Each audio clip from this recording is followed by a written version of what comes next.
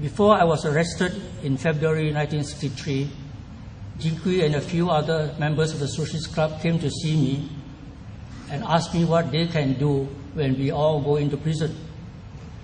Well, I told him that firstly he has to be prepared to go to prison because the atmosphere then was a very precarious one for anyone who had the courage to come out. He said he was prepared and was determined to take the challenge. I was very impressed. Then he knew that the best way for him to serve our people is to go into the trade union. So after graduation, he sacrificed a good prospective job and went straight into the trade unions, where he was paid a measly sum. He became the best secretary of the Singapore Business Houses Employees Union, a union largely of English-educated workers. There he fought for the workers' rights and helped to elevate their standard of living. He participated in the 1963 elections, nearly got in by a mere few hundred votes, but as expected, he was arrested together with scores of other candidates in that election. Even those without trade union background were arrested, and I remember welcoming the newly arrested people, scores upon scores of Nanta graduates. Now yesterday, I heard on the internet Dr. Tony Tan trying to relate terrorism with all those who were arrested. Now, I challenge Dr. Tony Tan to categorically state that we are terrorists so that I have the opportunity to bring him to court and sue him for slander.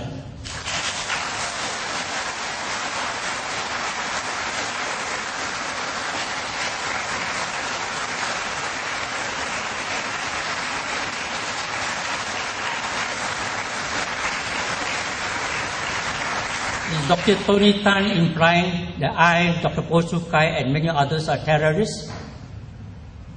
Is he implying that Lee Mao Seng, Liu Sheng, and others are terrorists, that Said Jahari is a terrorist?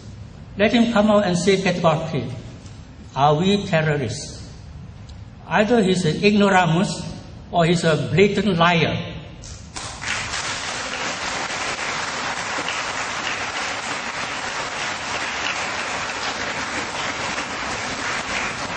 In both cases, that is most unbecoming for a man of his position. The PAP has been using the ISA not for security reasons, but for suppressing legitimate political opposition.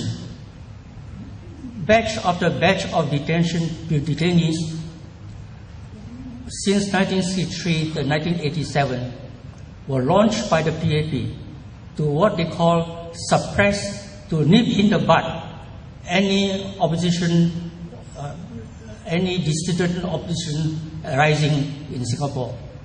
That explains the death of political opposition until lately in the general elections. In the last general elections, we are happy to note that the new generation, the younger generation, did not have the baggage of terrorism, the white terrorism that PAP has launched by Sir Pom Ho. At least now they are all courageous to stand up and speak. And this is a very good sign that harbors very good prospect for the future of Singapore. We depend on the young people to come up and turn a new leaf in the political history of Singapore.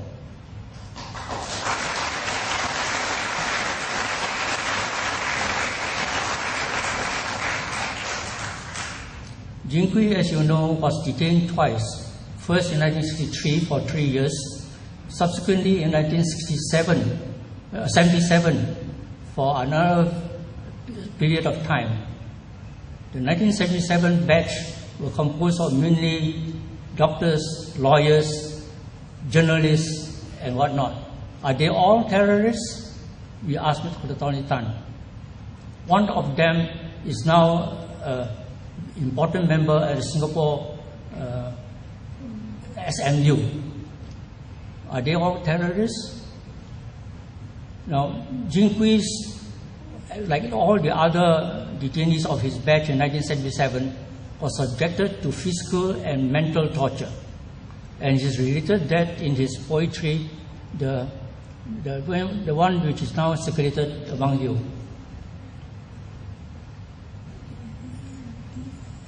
I think remembering Jin Kui reminds us of the urgency of having a commission of inquiry upon the treatment and the reasons for the arrest of detainees.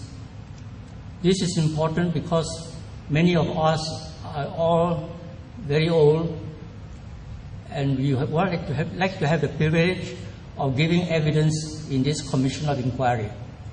More importantly, the main culprit, Lee Kuan Yew, is still alive, and hopefully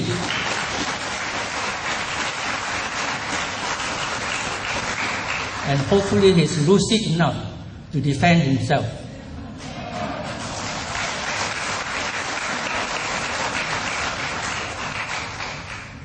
So a commission of inquiry is not a vilification or a vendetta. If anything, it's just a verification of the truth. It is a vindication of the victims. And it is a fact, it is to reveal all the facts so that objective historians can rewrite history. It's not for us to rewrite history. We only give you the facts.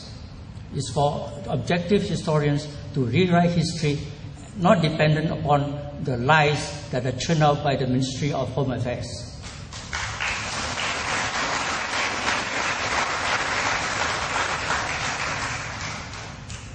You all have read a lot about ill treatment of political detainees.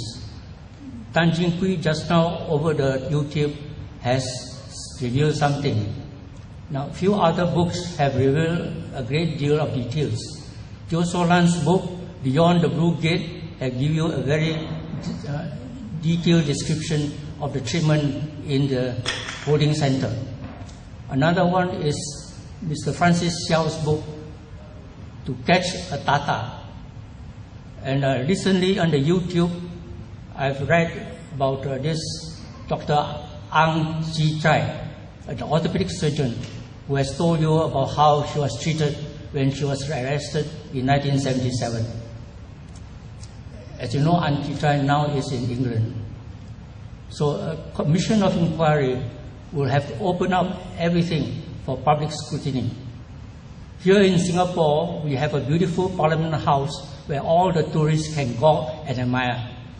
But many of our citizens do not realize that an essential part of the parliamentary system are the political prisons. The whereabouts are not even known to our citizens, let alone the atrocities that were perpetrated inside there. We all know about the atrocities against the Arab prisoners in Abu Ghraib and the Guantanamo prisons in the United States. But we are not aware of the similar atrocities that were carried out against political detainees in Singapore. The Amnesty International has recorded all this, and the Amnesty International has emphasized that electrical shocks have been applied to detainees, even to women detainees. The Commission of Inquiry will reveal all these facts to all and sundry, and the world should know how Lee Kuan Yew has held on to power for the last 50 years, not by the ballot, but the brutality of the special branch.